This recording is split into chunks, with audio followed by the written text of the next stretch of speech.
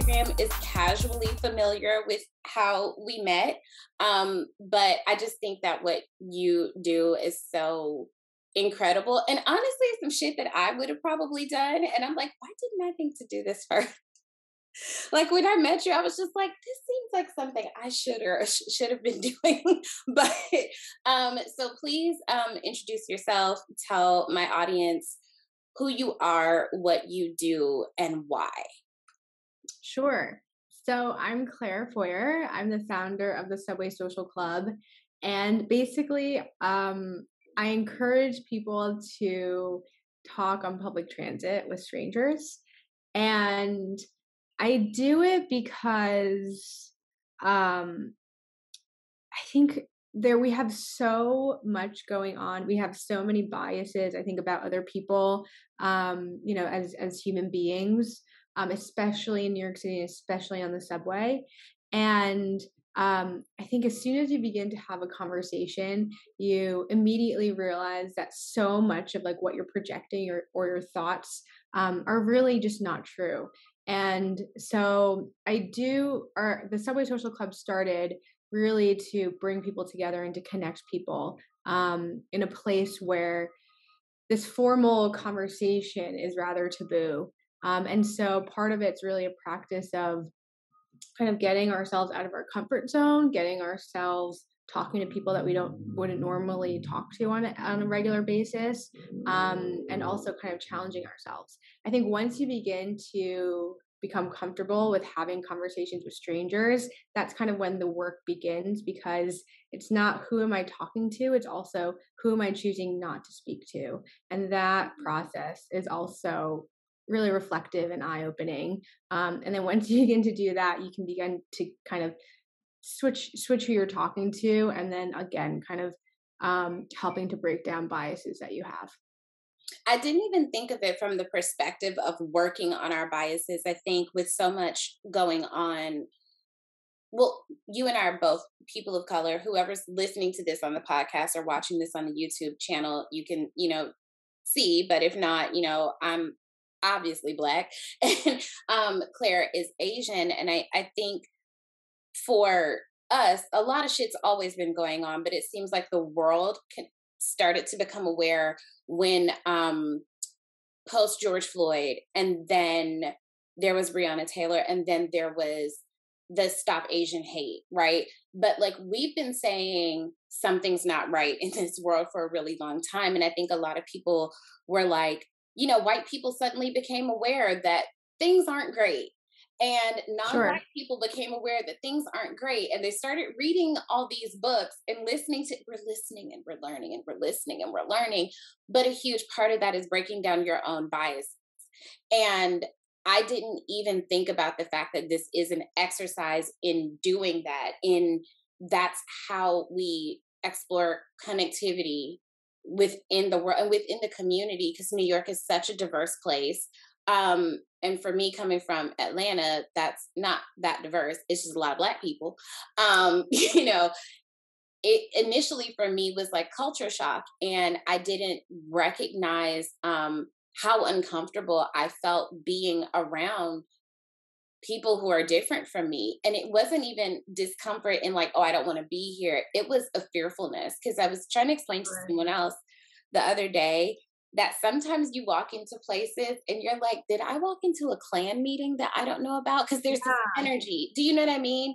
There's I that do. energy Yeah. of, I don't feel like I'm supposed to be here. I know that I'm allowed to be here, but I don't feel like I'm welcome here.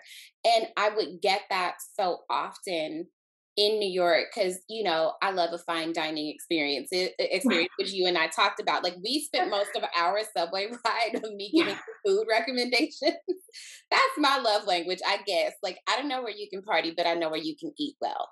And I know there are some like fine dining establishments that I've gone into, and I walk in and everyone is like kind of giving this look of like, are you lost? And it's like, no, sweetie, I have money to spend and you go take it. Sure. Yeah. Um, and so I really am just so appreciative of how brave you are, not only in the fact that like New York is not what it was in the 80s, of course, but it still is a very brave act to just talk to people when they really just want to get home. And then, especially as an Asian woman, when there has been a visible spike in what's happening to Asian people. So, talk to me a little bit about how you overcome the physical fear of talking to people, because it's hard to know like when someone's a safe space and when they aren't. And also, like, what that's like from your unique perspective as an Asian woman right now. Sure. Well, I just want to say thank you so much for sharing kind of your experience, and also I think experiences a lot of people feel about feeling excluded or feeling kind of in a strange place where you really shouldn't have to feel ever. Um in terms of kind of talking to a stranger, I'll be honest, it's still difficult. And it's still a little bit scary because, I think you are you're taking a chance. And I think when we want to be safe, we do, like, we follow routine, we talk to our friends, we talk to right? So it's kind of like where we feel comfortable, kind of, but it's scary still because you never know what someone is going to say. And I think part of that fear, or part of like that, like, chance of, oh, I don't know, just kind of goes into, because I've got like, not like, pretty much 100% of the conversations I have actually end up being great. um and You so haven't that had any like terrible experiences yet. I haven't, no, Oh, no. praise God, I've knock been, on wood. yeah, Okay. and I've been doing it for about 3 years. Okay, So good. and the more you do it, I think what you realize is will always be this little bit of fear, but like that fear ends up actually turning into relief, which also turns into joy as soon as the conversation kind of starts. Mm. And I say that because, and I think having this fear is a little bit of fear is great, because what you're actually ending up doing is you begin to gain a lot of confidence in how you start conversations. Um, and I think rejection is also great, because what you end up doing in this platform or on this train is like you're microdosing yourself in small bouts of rejection. And you then become resilient. So I always, for conversations, I always start with eye contact. Eye contact is key, and then a smile. And if someone makes eye contact with you and then smiles back, that's automatically like, okay, that's like a go forward, you can begin to talk. Mhm. And then I always usually pick out something like an article of clothing. But I think it's more about your mindset and training your mindset. So when I do social consulting with people who have social anxiety, I always bring them outside of the train. So we start outside of the subway, and it's about one, kind of, again, microdosing in rejection, basically. So making eye contact and smiling. And the more you do that, the more you realize like so many people are also looking for eye contact and a smile. Um, and how many people are willing to do that. And it exists underground as well. But then I also suggest having a mindset where you're looking for similarities. And it can start small. So, like, when you walk around, you look for, okay, what like connects me to this person, even if you don't talk to them. And usually when you begin, oh, that person's wearing the same shoes. Like, we have Vans, they have Nikes, I'm wearing Nikes. And then it gets like broader and broader and broader. It's like they're wearing a sweater, I'm wearing a sweater, a jacket, to the point where you're like, oh, they're a human being, I'm a human being. So I think when we train ourselves to look for similarities, because I think our identity is somewhat wrapped in differences. So like I identify as an Asian woman, whereas my father would identify as like a white man. So like in that sense, it's very natural, I think, for our brains to go towards we are who someone isn't. So when we begin to train Oh, ourselves to do we are and they are, it becomes so much easier to think of community. And then again, like, you get bigger and bigger and bigger. So, and as your confidence grows, you begin to realize that like people are people. And there are a lot of similar things we have in common. That's not just physical. so Brene Brown has this. Do you know who Brene Brown is? Yes, yes, yes, Yes, yeah. I love white Oprah. But with more credentials, I love her so much. But she has this really great series on HBO right now I don't know if you've seen it, but I have not. oh my god, love, love, highly recommend. I haven't finished the whole thing because her topics are a little bit like, oh, okay, I need to sit with that. So it's not Sure. something that I could binge, but I don't want to because I want to sit with the things for a minute. And you're aware, and my audience is aware. I'm still grieving a very devastating loss in my life, and I started watching that because I just needed something. I don't know, I needed something. But she had one where one of the episodes is talking about um how to properly empathize with people when you talk to them. And so she does like this exercise with one of her researchers where they act out a person being kind of in emotional distress, needing to talk through something. And she was saying that when you pity someone versus sympathizing, empathizing, whatever, you're actually creating a difference between you and that person where it's, oh, I'm so sorry that that Right. happened to you. And it kind of lends itself to as if it wouldn't happen to you. But if you can look at things from more of the perspective of we are both people and this is like a human thing that happens, it takes out the pity because you don't really want to pity someone when they're in Right. emotional distress if you actually want to help them through it. And so you know how it is like when someone comes to you where it's like, oh my God, the worst thing happened, blah, blah, blah, blah, blah. I think a lot of us are becoming more aware of how quickly we make someone else's trauma about ourselves. And Right. you mean it in the best way possible, where you're just like, oh, the same thing happened to me, and this is how I handled it.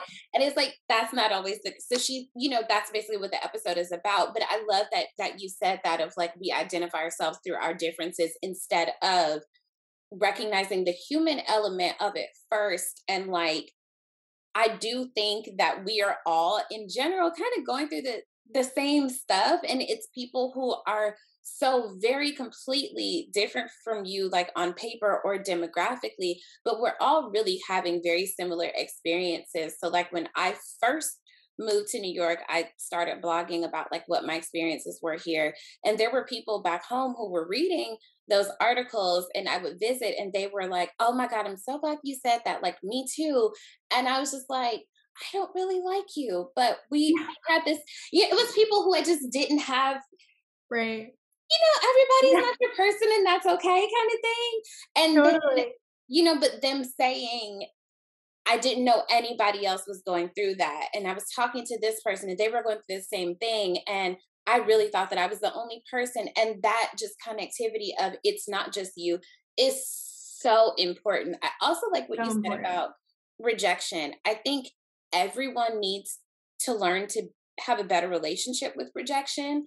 But I especially think that's true for men so that they Yeah. can stop killing us. Small ask. Yeah, yeah, Very yeah. small ask. Yeah, yeah, Yeah, yeah. Yeah. yeah, I think that that's a huge key in Yeah.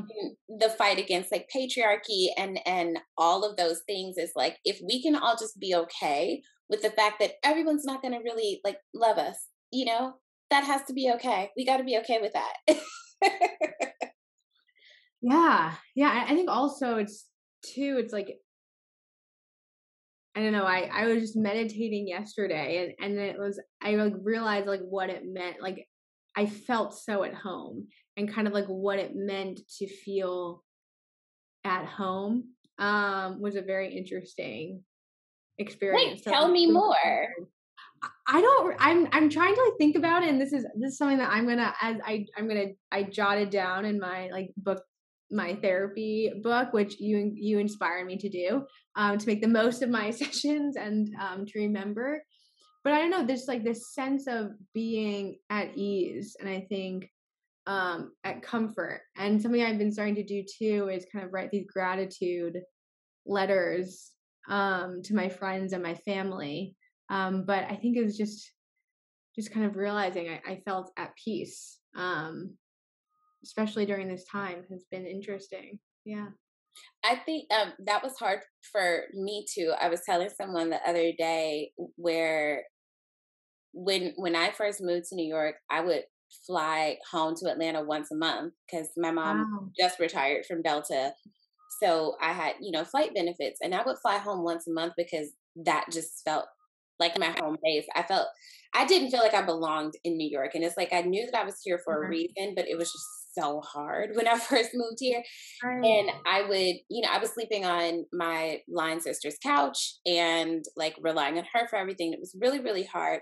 So when I would visit home, that's where I had my bedroom and my car. And, I felt very tethered to Atlanta. And at a Mhm. certain point, when I really leaned into and accepted, like, no, I live in New York and I need to learn how to feel at home here or like have home within me here. At a certain point, it switched to where this feels like my home base more than Atlanta. So, after my brother's funeral, everybody was like, "Are you sure you don't just want to move back home?" And I was like, "After this, no." And they were all really scared for me to come back to New York because your family and friends don't really think anyone can take care of you except for them. And they were like, "I just feel like you're going to get in that apartment and be by yourself, and it's just going to be so hard." And I was like, "Maybe." And so I was like, I was expecting that when I opened my door and I walked in, it was going to be a very dramatic thing where I was going to do a wall slide and just like collapse into a puddle of tears. But when I walked in, I felt like, oh, okay, yeah, I needed to be back in my space. Like that ease and that like once you build your own space and your own home, whether it's external or internal, when you get there, you just know. Like it just feels like even when things are terrible, you feel just more at ease. And so that's been like one of my go to like my I think we talked about this too of like more than like affirmations like just like mindfulness kind of things that you say to yourself of what may I be whatever, and one of mine is may I be at ease, may I live in ease, because I don't think that we really I think we discount the power of ease, especially in New York where hustle culture is Sure. so Sure. yeah. Sure. Well, thank you again for sharing. Showing up, I was thinking about like what friendship means and kind of like how we are kind to ourselves. And I think just showing up and kind of with grace, and it's really like for ourselves too. So thank you for taking the time to spend with me. No, of course. It was one of the better like I'm obviously a talker. I've been getting in trouble for talking too much my whole life. Um and so that's all my report cards were like Jessica's very bright, but you gotta teach her to shut the fuck up. And my mom just I think by like fourth grade was like, what y'all want me to do? She has things to say. I what y'all want me to do? So I can have a conversation with a brick wall, but to actually and I don't remember where I was going or coming from that day, but to actually sit down with a person who's on the same wavelength as you, where it's like, oh, we're just really being kind to each other. It was just so reaffirming. And it was just one of those magical, positive New York experiences. Like, I think Sure. New York is a super magical place. Like, I went for a walk with a friend. Like I live for a long walk. Like not even on no rom-com type shit. I really love a long walk. And my friend and I walked from my place to Prospect Park, and we just so happened to run into Smorgasbord. And he was saying, I really want to try that Smorgasbord thing. Like I'm trying to like, love New York more, da da da. And it's like it felt like he spoke it up. And I was like, oh, we just passed the sign for it. And he was like, no, where was it? I was like, we could just go back. I didn't know you wanted to go.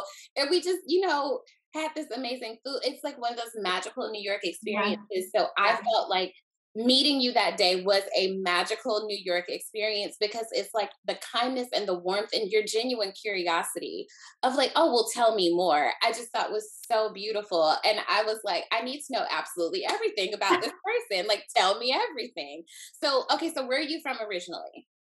I'm actually originally, well, I was born in China and then I was adopted. So then I moved when I was a baby to New York. So I grew up in New Which York part? City, in Brooklyn, Bourne Hill, Brooklyn. Okay. Yeah. Okay. You're actually like a New York native, which is rare. Yeah. Everybody's Yeah. a transplant. Yeah. Yeah. Have you ever had the desire to live anywhere else? Or does this So, make you want to live anywhere else? so I think I was a little bit, I became like, as soon as I started the club and the idea for the club in 2019. And I think in 2019, it was when I was becoming like super jaded. I was like, I need to experience something else. I feel like I know New York City, which I realized was me just being very naive and not exploring. But I think that's also why that desire to experience new things, and it's why I had again like shifted my mindset and then realized it's not necessarily like what is consistently changing, it's the people. So as soon as I began to have that shift, like I fell in love with New York City again, and kind of like the curiosity, um and the drive that people have when they come here, and just being here. But I did live in Jersey City, and which is not very far. It's like 7 minutes on the PATH train, so it's like kind of like the additional, like the sixth borough. But I would love to live there again, and then be able to like pop in and out. Yeah, I mean it's just such a special place.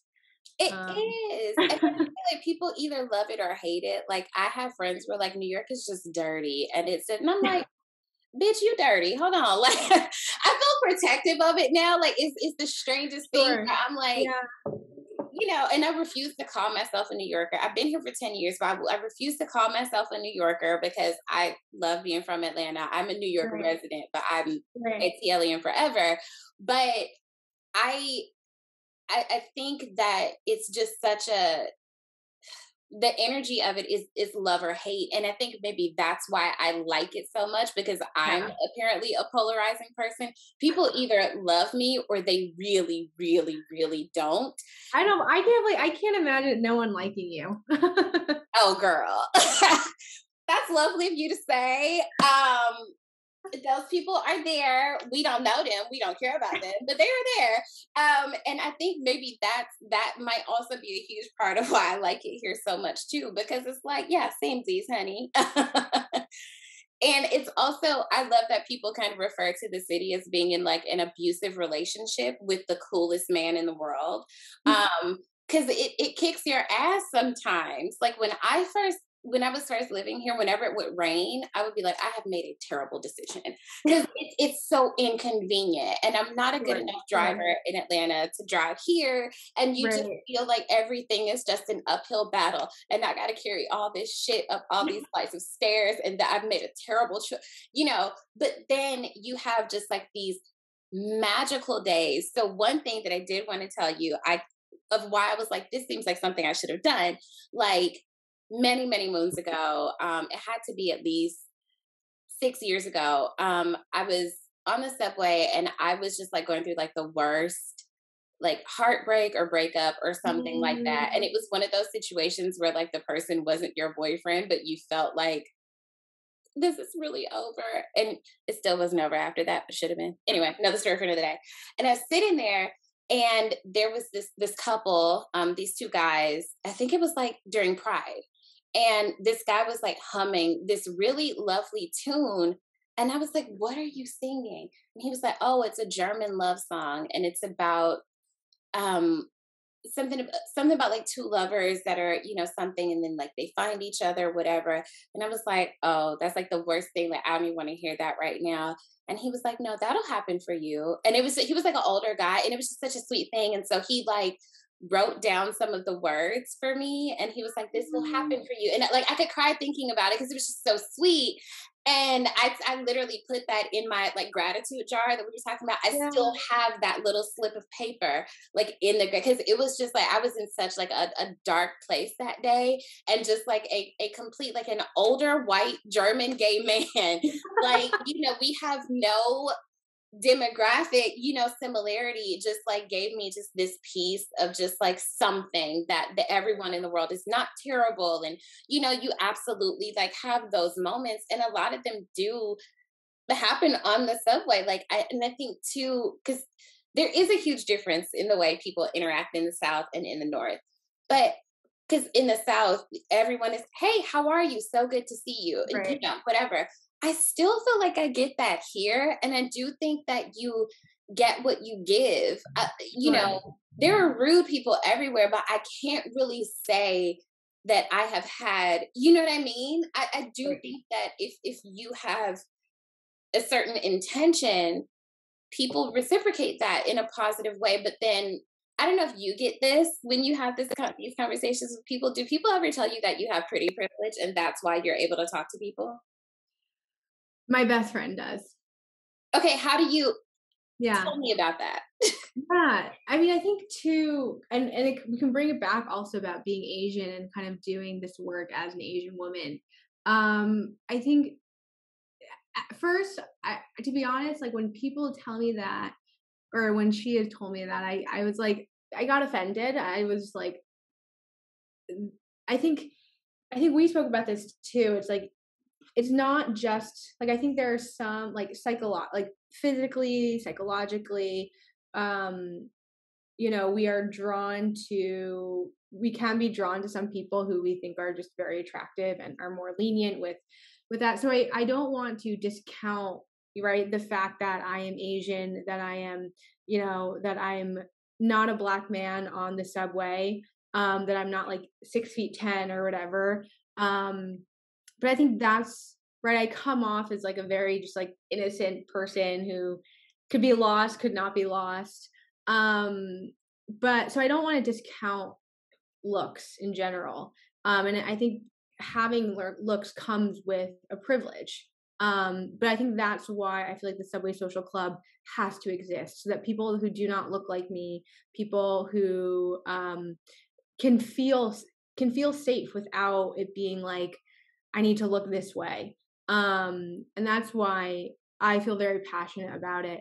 I also think there's a lot of energy work that goes into it. And I think that's partially why I felt like when I get a little bit offended when my friend says it, because you can go on the subway completely like with a mask, wearing like the frumpiest clothes, but like if your energy is there, like people can feel that, and it will speak more than just what you look like. And, like wear a hat. I mean, basically cover all your face and just go with the energy of like I am here, I see you, and that will do wonders. But again, I don't want to discredit looks as well, because I think, right, like I don't think people there are assumptions that people don't have about me because of the way I look. And again, that's why I feel so passionate about this club existing, so that regardless of what you look like, and that's why I think it's so important to go in with this curiosity and this mindset of it's not what you look like what I'm interested in. It's like what you have like inside, like your stories that are unique to you that I want to hear, and I think are worthy of sharing regardless of what you look like. Yeah, I'm curious what your thoughts are too. No, I have a complicated relationship with beauty, and it's something that I want to research, but I don't even know how to begin to research. So Right. whenever I have the opportunity to talk to someone about their relationship to aesthetic beauty, I do. Yeah. Because for me, I literally was having a conversation with some people the other day. Um, Literally after the funeral, like a bunch of our friends were there, and they were talking about whether or not someone had gotten work done because the Mm, person looked mm, different. And I still don't know who they were talking about. I'm gonna send a text, but anyway, um, and I was like, I think that I have gotten better looking as I've gotten older because I like myself more now, and I think also we didn't have access to the things that we have access to now in terms of like eyebrow techniques. Like I'm right. 34, so when I first got my eyebrows waxed, they came out circular and very thin, and it was like it didn't follow a brow bone or anything. It was just vibes. No, just vibes. And so, I think you get older and you get access to more of like, oh, what works uniquely for you. And I think that like I used to have really long hair. I've had short hair for like 5 years now and I love it. And my friends were like, but Jessica, you've always been pretty. And I'm like, I don't think so. And they're like, Right. no, like we're telling you, you've always been pretty. And I'm like, maybe I didn't know it, and I feel weird. I still struggle with people telling me that I'm pretty, or I really cringe when people say that I'm beautiful because I'm like, oh, Mhm, that don't feel mhm. right. Like it just Yeah. is it if you grow up your whole life not feeling that way and someone tells it to Yeah. you, it's weird. And so for me, especially being from the South, And being a brown skinned girl, I became really, really, really aware really Right. early on that I'm not the preference, that lighter skin is the preference. Now, I Mm. didn't internalize that because my mom sat me down in fourth grade and was like, listen, it's just because they're light skinned. That's it. Like, so I never even had the chance to internalize, oh, brown skin is less attractive. Sure, That's not a sure. thing for me. I know that Right. that's the preference, but I didn't internalize it. And so growing up, my two best friends are fairer skinned than me. And everyone always thought that they were prettier than me. And I was like, it Mm. doesn't seem important to try to change anyone's mind. Just Right, be something else. And so right. you just develop a personality and a sense of Yeah, humor, and it's great. So for me, I the question I always arrive at is, how much does it actually matter that a person is or isn't beautiful? Like, what really? right. I know that there are systemic things of like more attractive people, you get hired more, and all of those things, right? But attractiveness is so subjective because Sure. Hollywood has been telling me that certain white women are beautiful for a real long time. And I'm like, explain it to me like I'm five because I don't see it. Like, I don't want to, I think that it's harmful to critique women's looks or whatever. So I won't name any names, but there are like A-list actresses that they're like, oh, she's this great beauty. And I'm like, according to who? Who are Sure. these people? So it's so subjective. So who gets to determine what, and even looking at like the Anna Delvey story, like, the Yeah. inventing Anna, whenever white women scam or white women perform horribly in the world, it's, oh, she was so beautiful. No, she wasn't. So to Yeah. me, it's not even a real thing. It's just something that people say. And I don't understand how something so subjective can carry so much weight. And so when people have told me before, where I have said, "Oh, no, I love talking to people. Like, I'm so curious about people. I want to know everything about everyone all the time." And they're like, "You have positive experiences with people because you're cute." And I'm like, or, and hear me out, I'm not an asshole like Yeah. you are for what you just said. It's like, well, sure. And maybe this is the same thing that white people encounter when you tell white people that they have white privilege, where they're like, but I'm also a hard worker. And both things can be true, bitch. Both Yeah. things can be true. You can both be a pretty Totally. person who's not a terrible person. And that's also something that I have a hard time with because Yeah. I do have a theory that the trope of the pretty girls in high school being terrible people just came from the fact that all the people who were writing those movies didn't feel pretty in high school, so they made them the bad guys. I hate that. I hate the way we relate to beauty, Sure. and that you automatically say, because the flip side of that is, if people think that you're beautiful, they also don't think that you're smart. They don't think Right. that you're capable. Right. They don't think that you have Right. anything to offer other than that. So what exactly is the privilege? What privilege Right. do you think I have that you wish that you had? You want to be hit Right. on more by people? So I think it's a whole thing. And I can understand you being offended by it, because it's like, no, I'm just a lovely person. And like, I couldn't even see your face when we met. Like, yeah, you were wearing a mask. So I didn't even know what you looked like at all. Well, thank you. Thank you.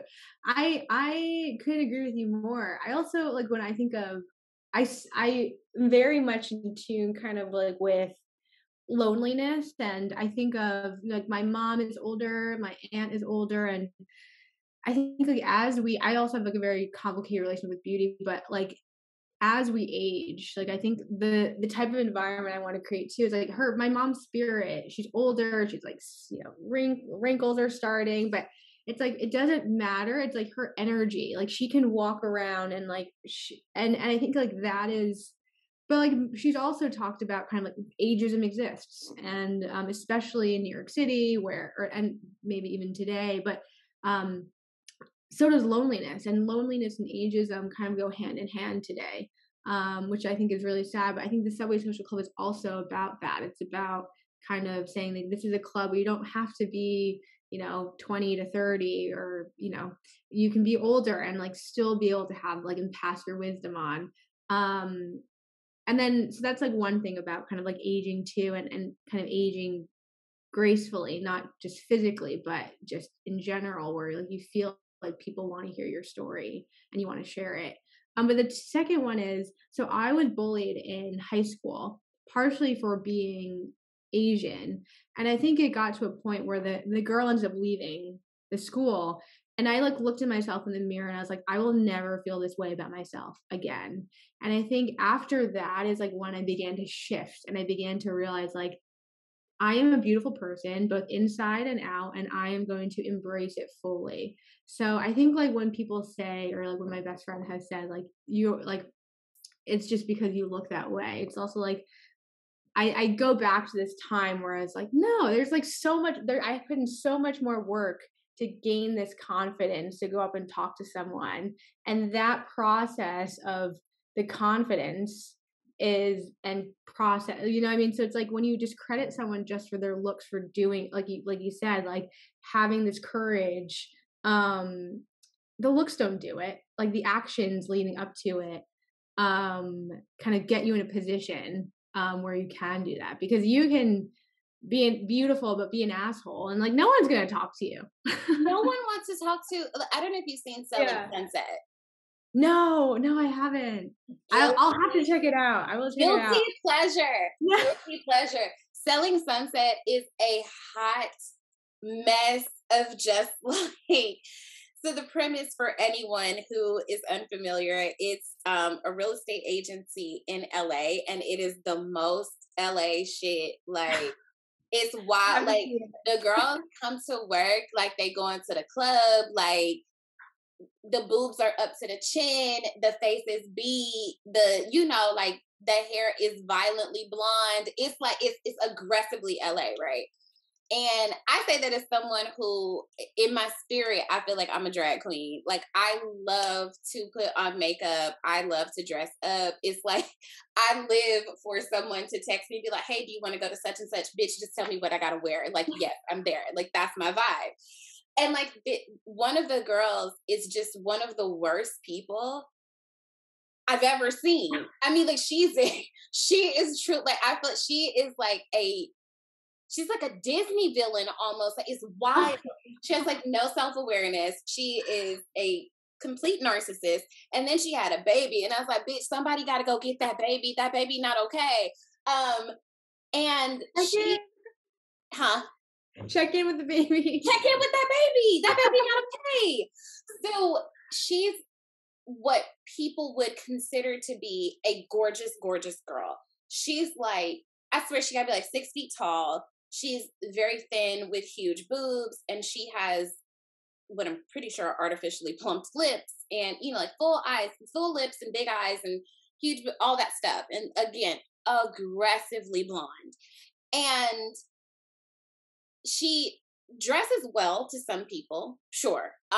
It's a bit costumey for me, but no one can get past how horrible of a Right. person she is. So you can have all of the things that America says you're supposed to have to be beautiful, but you gotta carry it. And I kind of feel this same way about how people feel about Cardi B not writing her Mm. lyrics. And it's like, here's what though, not everyone can perform. Sure. Sure. So Yeah. she's not without talent. You know what I mean? Like Right. Totally. you Totally. still got to be able to, finish the race. Somebody might have Yeah. passed you the baton, but you got to finish the race. And so I do think that, and for me, people have become less attracted to me once I see that their personality is terrible. So, Totally. yeah, so I'm like, I think beauty can get your foot in the door, but at Yeah. a certain point, you got to be more than pretty. I, Yeah. Totally. you just do. And it's even like looking at some reality TV shows or whatever, and people are like, oh my God, I live for such and such. I love such and such. And I'm like, gorgeous girl, that's all I got for you. Like, I don't have anything for people who don't have substance. Right. But I also, have a situation where some of my friends think that I am in love with one of my male friends, right? And I'm like, I'm not attracted to him. And they're like, but isn't that I'm not attracted to him? Well, don't you feel I'm not attracted to him? And I cannot, like, it is a thing. Like, it's not Yeah. something that doesn't matter. but I Right. still think that our relationship to it is so complicated. And especially for women, where it's like after 30, it's like they want us to run out into a field and disappear. Or they want to shoot us in the middle of a field. And it's like, you're done. You don't have anything else to contribute. It's like at 30, bitch. As women of color, we age so well, and people are always like, "Can you believe that this person is only is 40 years old?" And it's like, how? What do you think a 40-year-old looks like? Yeah, she looks 40. Like, what do you think? And then someone posted a picture of like Vera Wang without filters, without makeup or whatever, and they were like, "Oh, that's yes, she's an older woman. It's fine, everyone. She's still an Yeah, yeah. iconic designer who is still able to walk in like 7 inches. She's still a bad bitch. Like it's fine." I would like one of her, dresses one day, one day. Listen, who among us? I too, I would love to sit at Vera Wang's table at the Met Gala if anyone's listening. You know, I think I wish that we didn't place as much value on beauty, but it is also this thing that like if you don't see it, you don't see it. Yeah, Um, yeah. I also want to ask like, are you hoping to have because everywhere where doesn't have subways, obviously. Sure, And so sure. are there ways that you want for people to carry on Subway Social Club in, other places where that's not a thing? Yeah, so I think public transit is so important, and I think also, like, these waves of attacks against Asians, I mean, policing and adding more police in the subway, right? Like, the subway has become, for some people, like, the shootings, like, a place that is just doesn't feel safe, and a lot of people were, like, texting me when the shooting happened, and they're like Yeah. don't ride, like you shouldn't ride. And my thinking is like this is when we need to exist, because and I like the fear, I am sometimes afraid, sometimes just like I was on 14 at 42nd Street, and as an Asian woman, like I have started to like look around me or like move towards the middle of the platform. And I remember watching a group of Asians, and like someone passed by, and one of the guys tapped the girl who's also Asian to kind of like make sure that she was aware. And that's when I realized like, holy crap, like this needs to change. And I mean fear in general, because it's, if you feel fearful, one, like the subway is how we move, it's how we get around, it's how we operate, it's how we navigate the city. So for it to feel unsafe is also kind of a huge, I think, equity issue. It's like we need to feel Yes. safe in these, basically these public palaces. The second thing is, though, is if you feel afraid, you're also kind of targeting the other person, because you're like, I'm afraid of this person. And even if that person didn't do anything, or like was just walking to an exit, so it's just misplaced fear, that I think is we just can't have, because again, that's like also adding in this bias of and encouraging us to have this uncalled for or unjust bias. So I think that's why the Subway Social Club actually needs to step up and do more. And I think we're in a good place to do it because we're not the MTA. So I think we can come from it from an outside in perspective. The second thing, though, about like public transit in general is, I mean, we're also in a climate crisis too. So I think if you can take the bus and, can you take I love the bus. The bus is a great place because like you also get to experience kind of life above ground, which is also like just blue skies or just not underground. So I think that's great. But I think the Subway Social Club, it's more about like a mindset than just the physical infrastructure of the subway. Like we're tapping into it here, but I think it's about talking to strangers. And I think that mentality or that shift we should be doing more of in general. So it doesn't have, I've actually had people buy pins who live in LA, who live in Arkansas, who live in Florida, where they predominantly drive, but they still have that mentality of like, hey, I'm open to talking. And I'm actually starting another company, Oh, is this breaking news? This is breaking news. Yes. It's called Honorary Kin, kind of as in kin, kind of as in kinship. Yeah, It's about celebrating. I think Subway Social Club is about encouraging people to talk to strangers. Honorary Kin is about kind of honoring our existing honorary kin. So both kind of get to kind of this connection component, but are just kind of different ways to do that.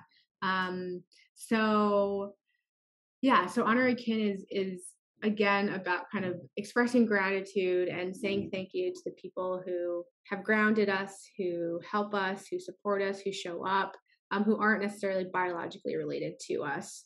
And then kind of like through that is kind of how, right, you meet a friend who introduce you to another friend, who introduce you to another friend. So you're still connecting with people. yeah. But yeah, there I'm I think just sorry. That just means a lot because yeah, Desmond wasn't my biological brother, but like, and his mom will kill me for even saying that because she very much considers me her other daughter, and like uh, that means I'm so sorry. That means so much. That's such a beautiful. oh, I'm so well, thank you. And you are my honorary kin. So thank you for being my honorary kin. Yeah, I think nowadays we're like I came out from I really started too because I was in an like during when I saw you, I was coming out of an emotionally abusive relationship where I could didn't really feel so you were actually kind of like one of my first conversations. Um and like on the subway, but I realized like I didn't have the bandwidth to talk to people. But kind of so I realized that like the people who helped me so much were like my friends and that support system. So honorary kin is kind of an extension of kind of like where I went through in my life and realizing that it's very hard sometimes to talk to a stranger. And sometimes all you really do need is a smile or eye contact. And so honorary kin is about kind of honoring the people who make life like the joy that it is. Yeah, that's like the best thing. I feel like that has to be like a good place to stop. It's like the best thing because I think it's we were someone was talking about that on Twitter or Yeah, whatever, just even talking about like the way that like companies view like PTO and stuff like that, where it's like they don't really understand that just because someone is not like a biological, direct whatever, it doesn't mean that they don't have the same value to you, like as family. Um, sure. and I think that biology holds us hostage in a lot of ways, where again, that's biology is where a lot of biases come from. And, like we even see that in like mortality rates for like Black women who are, having children and stuff like that. Like it's not right that women are dying at that rate.